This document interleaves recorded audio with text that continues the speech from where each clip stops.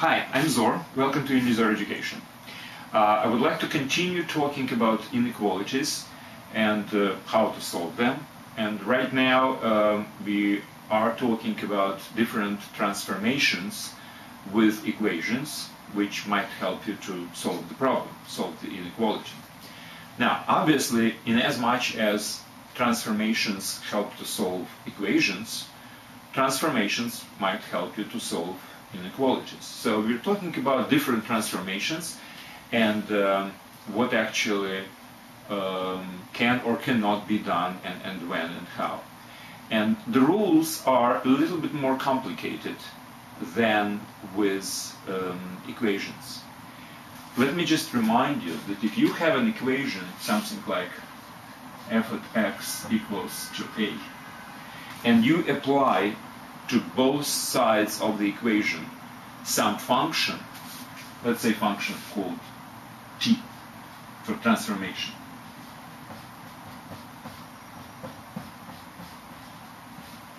The result of this function being applied to both equal, basically, arguments would also be an equation. So there is no rules, so to speak. You just apply the transformation and that's it. It's a different question whether transformation is invariant or not invariant, with invariant basically being of the nature that the solutions of this new equation of x basically are exactly the same as solutions of this original equation. But that's a different question. The transformation can be applied, and there are no rules basically. It will be an equality between these two sides. With inequality, it's slightly different. And here is my first example. Let's consider an inequality ax plus b greater than 0. Now, let's try to solve it in exactly the same fashion as we solve equality, the equation with correspondingly same left and right part. So, how do you solve the equation ax plus b equals to 0? You add minus b to both sides. You will get ax plus b minus b, which is 0, and 0 doesn't change, so it's ax. And it will be minus b on this side. Then you divide by a, both sides. Hopefully a is not equal to 0, obviously. And then you get a solution. Right? Okay. Now let's do the same thing here. Well, first we add minus b to both sides of the equation, and we will have ax greater than minus b. Now we divide by a, both sides. We will have x greater than minus b over a. Now I'm in the red pen. Is it right? No. This is wrong. It's completely wrong. And let me just give you an example why it's wrong.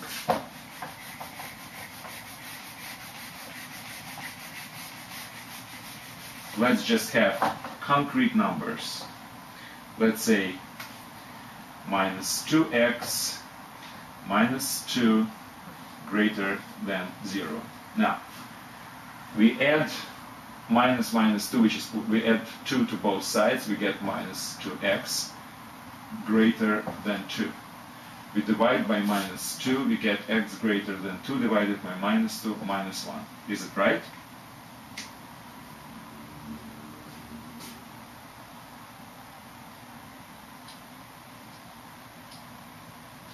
X greater than minus 1. Well, let's put 0 for instance. 0 is greater than minus 1. With 0, we'll have minus 2 greater than 0, which is wrong, right? So, why did actually something like this happen? Well, it's because some of these operations are actually completely wrong. I could not divide by minus 2 both sides of inequality and leave the inequality sign as is. And this is actually a subject of this lecture. So what can and cannot be done and why and under what circumstances with transformations of inequalities. So let's just do it step by step. I just wanted you to basically feel that simple transformations like you did with equalities they might be applicable to inequalities, but with very important rules which we have to really follow. So let's start from the beginning. Addition and subtraction. So if you have an inequality, let's say P greater than Q, can you add, or for the same token subtract, the same number, let's say A, and it will be P plus A greater than Q plus A. Now, is this correct? So if this is correct, is this correct? And again, formulated in the language of transformation, the question is, can we add the same number to both sides of the equation, regardless whether this number is positive or negative? Negative means it's actually a subtraction. Well, the answer is yes, and here is why. What does it mean that P is greater than Q? Well, if it's two real numbers, and by the way, I didn't mention it in the beginning, but I should. We are talking about real numbers only right now. So everything, whatever I'm talking about, is about real numbers. Functions of real numbers with real arguments, real constants, etc. Now, P greater than Q means that P is equal to Q plus some difference between them. And what's important, difference is positive. Right? It's a positive difference. We add it to a smaller number to get to the bigger number, regardless, by the way, of the signs of P and Q. As long as the P is greater than Q, then it means that there is such a number, D, positive number, that being added to a smaller Q, it will get P. Right? So if I'm saying that, for instance, 3 is greater than minus 3, what does it mean? It means that 3 is equal to minus 3 plus, what's the difference between them? 6. And 6 is positive. That's what it means. Minus 4 is greater than minus 17. What does it mean? It means minus 4 is equal to minus 17 plus 13. Again, 13 is positive. So always, regardless of the signs of P and Q, the difference is always positive, which we have to add to a smaller one to get the bigger one. Okay, so this is given. This is exactly the same as this. Now, we know this is equality, right? So let's just add up A to both sides. We can do it without any problems. P plus A equals to Q plus D plus A. Or, considering the commutative law of addition, I can do this. So, what do we have right now? What's the relationship between P plus A and Q plus A?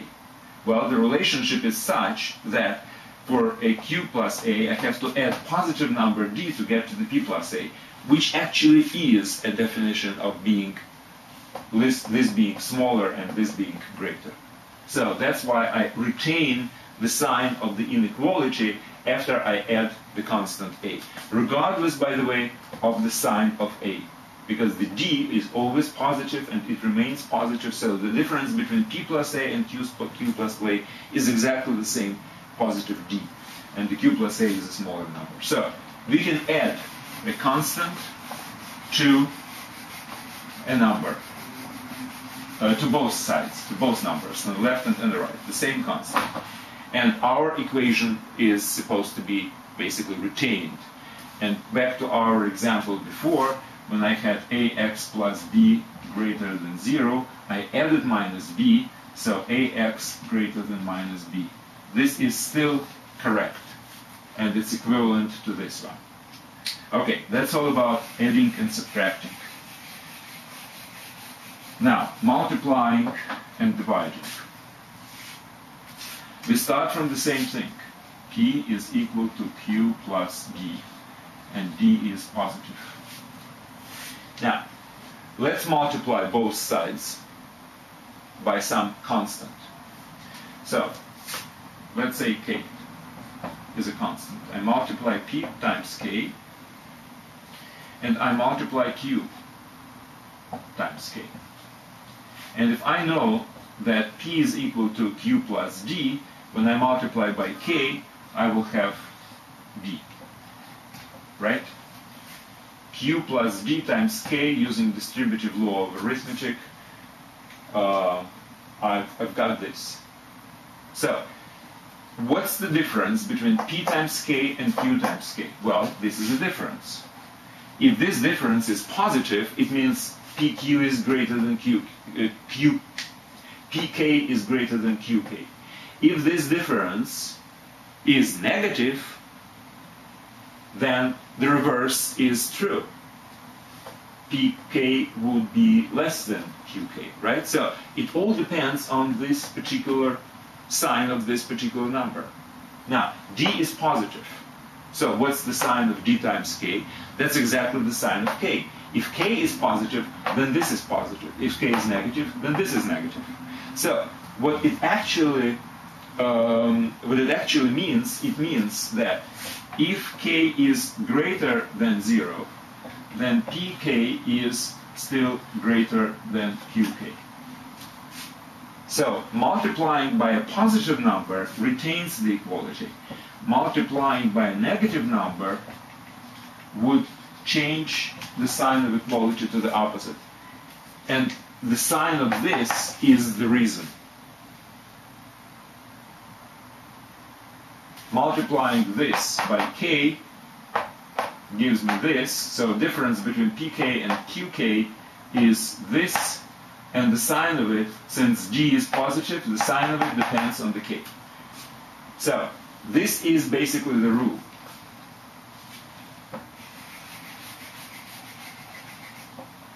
Multiplying by a positive number, inequality is retained. Multiplying by a negative number, and inequality is reversed to an opposite, from a greater to a less. Well, obviously we're not considering multiplying by 0, because then both sides would be equal to 0. That's not interesting. So that's the rule. I mean, you can remember it, obviously, that multiplying by a positive number retains the inequality, multiplying by a negative changes to the opposite, or you can think about it using this type of a logic. So if one number is greater than another, then this representation is true, and then we multiply both sides of the equation by k, which we can do, and the equation will be retained, then we will have that pk is equal to qk plus dk, and dk has a sign the same as the k, because the d is positive. Okay, that's all about multiplication, and oh, by the way, I didn't really talk about division, but it's exactly the same thing. I mean, if you will, instead of multiplying by k, you divide it by k, you will have p over k equals to q over k plus d over k. The distributive law is still working, and again, these two are related using this. So if this is positive, then p divided by k would be greater than q divided by k. And the positiveness or negativeness of this depends only on the sign of k, because d is positive. Right? So it's exactly the same thing. Alright, so multiplication and division both depend on the sign of this factor or divisor. If the sign is positive, the inequality is retained. If the sign is negative, inequality is changing to the opposite. Next. Next is absolute value.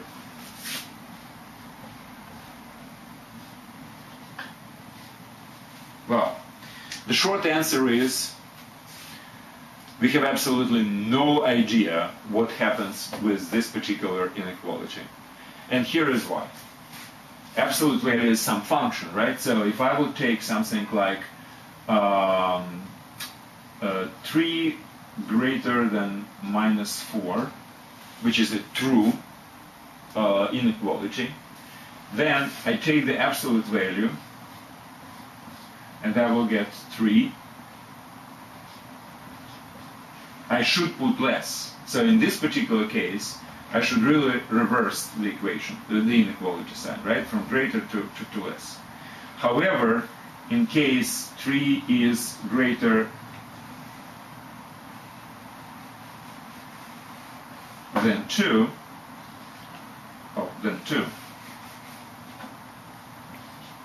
the absolute value is the same as 3 and 2, so the equation inequality is actually retained. So in some cases, inequality is supposed to be reversed. In some cases, inequality should be retained.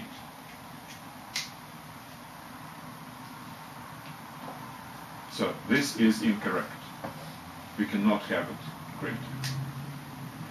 Therefore, the short answer to absolute value function applied to both sides of the equation is you can't do it easily.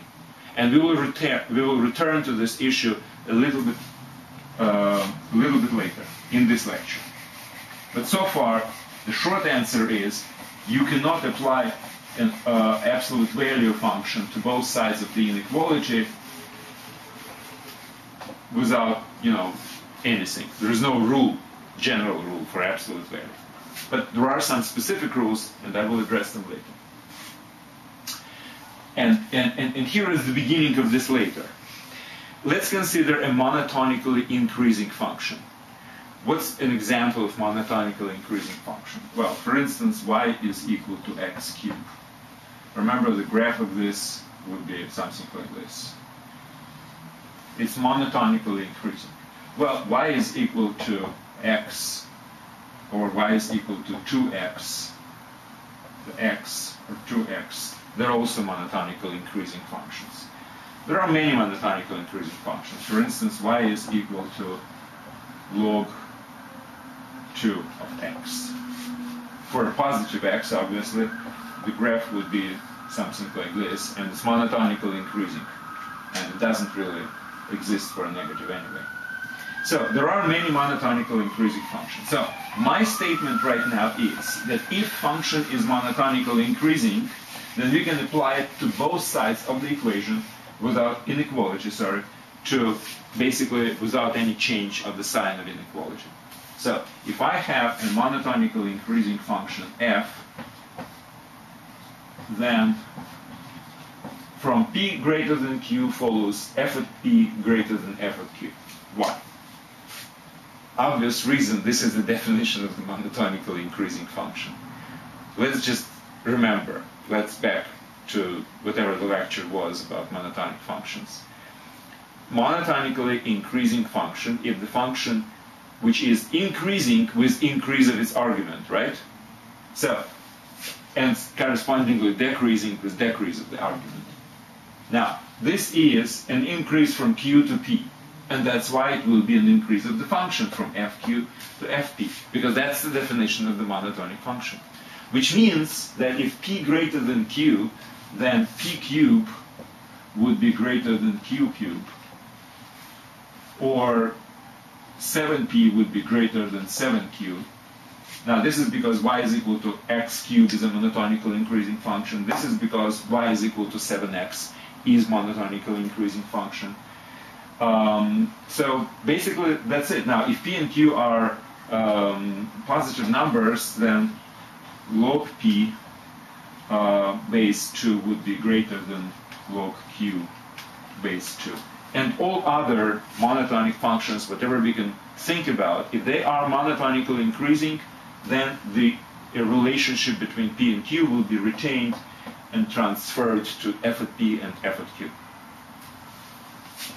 Great. Now, obviously, without much talking about it, it's obviously that it's if you're using monotonically decreasing function, then inequality should be reversed. And again, because this is a definition, with increase of the argument, monotonically decreasing function is decreasing. Increase argument, decrease of the function. That's the definition. So any decreasing, monotonically decreasing function can be applied to this inequality, and you will get another inequality with an opposite sign. Example, for instance, y is equal to, let's say, minus 2x, right? This is the monotonically decreasing function, something like this, goes through 0, right? So I apply this, and obviously it corresponds to whatever I was just talking about, multiplication. If you multiply by a negative constant, then the inequality is reversed.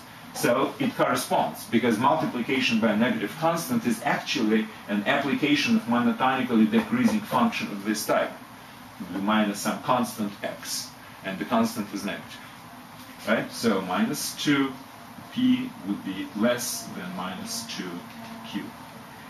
Another example of monotonically decreasing function. Let's consider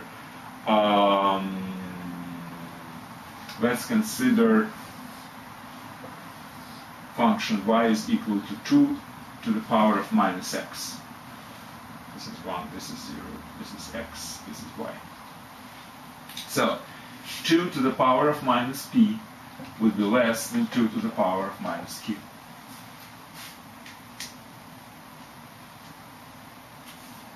Alright? So, monotonically increasing and decreasing functions can be applied to inequality with the result in correspondingly the same or opposite inequality for the result of this function. Now, we can re-examine our case of, let's say, absolute value. Now, is absolute value an increasing or decreasing function? Well, graph 0, x, y is equal to absolute value of x. If x is positive, then y is equal to x, right? Because the positive values, absolute value is the same as the values themselves. So the graph goes this way. If x is negative, then absolute value of x is minus x, right? What's the absolute value of minus 2? 2. What's the absolute value of minus 10? 10. So whenever you have an absolute value of some number, like minus 2 or minus 10, you have to reverse it to get minus minus 2 to get to the 2, or minus minus 10 to get to the 10. So on the negative side, it would be y is equal to minus x. That's the graph. So this is a graph of y is equal to absolute value of x. It's this.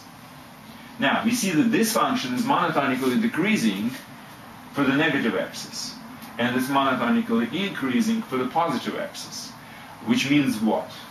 That if p and q both are greater than 0, then we can apply and we will retain the inequality. If both p and q are negative, then we can apply, but now function is monotonically decreasing, and we can say that we will change the inequality to an opposite. From greater I get less. But finally, if p and q are in different areas of the arguments, like one is positive and another is negative, then all bets are off, because we cannot say anything about function being monotonically increasing or decreasing in the entire area. So only in this area it's increasing, and in this area is decreasing. So if both are in this area, we can consider it and we can apply it, and we will have the retained inequality. If both are here, it would be a different inequality, but we still can say something.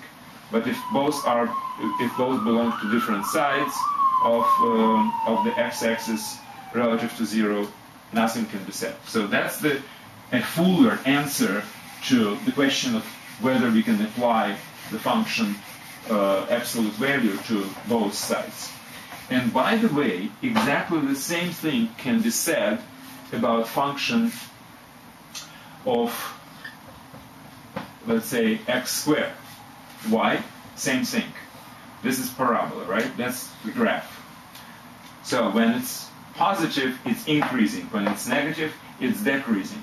So what I can say is, again, that if both p and q are positive, then we can apply square function and we will get the same inequality between them. If both are negative, then equation inequality is changed to an opposite. And if they are none of these, one is positive, another is negative, nothing can be said about it. And by the way, this is not only function x squared, but also x to the 4th and x to the 5th, x to the 6th and x to the 8th and x to the any even power, because this is the same behavior of the graph. It will go down on a negative, and it will go up for the positive values of argument, which is different from the graph of function with odd power. This is odd power, right? So if n is equal to 1, it's 3. If n is equal to 2, it's 5, etc. Because the graph in this case would look like this. And the function is monotonous everywhere. So this function, x to the odd number, can be applied, and then, considering it's always monotonically increasing, the inequality would be retained. And incidentally, function y is equal to minus x to the power 2n plus 1, because the graphs will be like this. It's monotonically decreasing, and then you can apply this function, and you definitely know that inequality will change to the opposite, because it's monotonically decreasing function. Well, the only one example I wanted to show as another type of transformation is function 1 over x.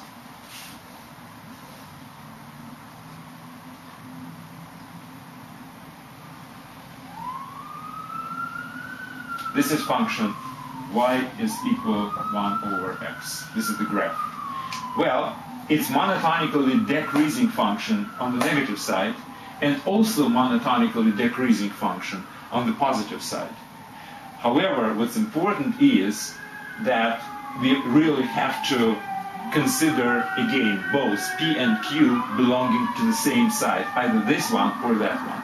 So if p and q both are positive, or both p and q are negative, in both cases we should really, since it's monotonically decreasing here and there, we should really change the inequality to opposite.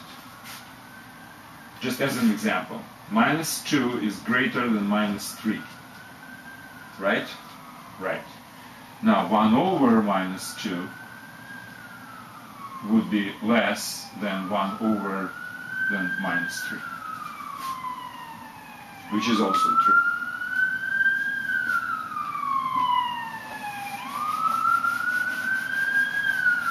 If, however, p and q belong to different parts of the x-axis, let's say p is positive, q is negative, nothing can be said about it, basically. Well, or, I mean, nothing can be said about the inequality. That's not exactly correct. I have to correct myself in this case. It depends. If p is positive and q is negative, because only that actually is possible if p is greater than q, right?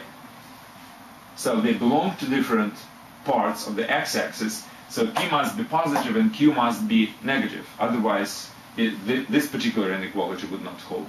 But in this case, we definitely know that 1 over p would be also positive, and 1 over q will be also negative, as it was before. So the inequality will stand in this case. So if p is greater than 0 and q is less than 0,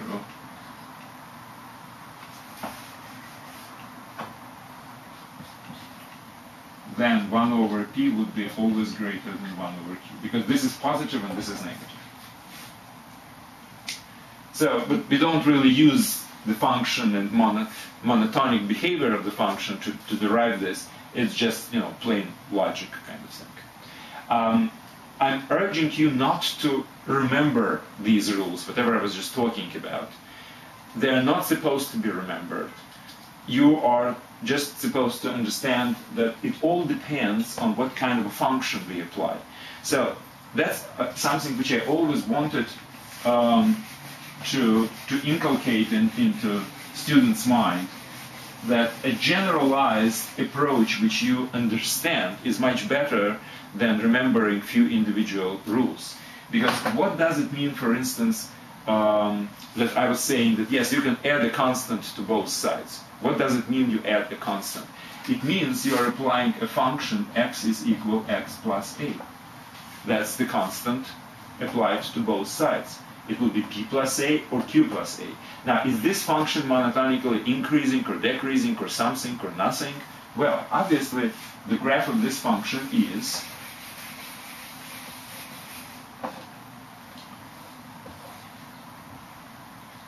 it's y is equal to x, which is this, raised up or down by a, depending on whether a is positive or negative. But it's still monotonically increasing function. So from this monotonic behavior, we conclude that this function can always be applied, because it's always monotonically increasing, and it will retain the inequality. So it will have p plus a greater than q plus a. Now, multiplication, same thing. It's an application of this function. Is it monotonic? Yes. It's monotonically increasing when k is positive. It's something like this, or this. Doesn't really matter. It's still monotonically increasing, depending on k. But if k is negative, the function will go this way. And any of those functions are monotonically decreasing. So this is actually the reason that the multiplication by k will retain the inequality if k is positive and change it to the opposite if it's negative. Same thing with any other transformation, because transformation is always a function. And based on behavior of this function, whether it's monotonic or not monotonic, or monotonic where, on this particular area, in that particular area, you can basically judge what kind of inequality you will get as a result.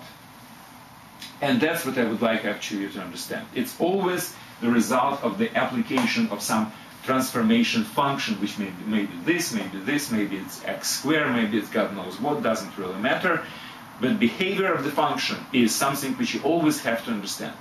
If it's monotonic and it's monotonically increasing, retained inequality. If it's decreasing, inequality is supposed to be changed to the opposite. And all you have to understand is what's the behavior of the function. All right, that's it for this particular lecture. I will try to put as many practical examples in the future lectures on inequalities as I can. And thanks very much for listening to me. Good luck.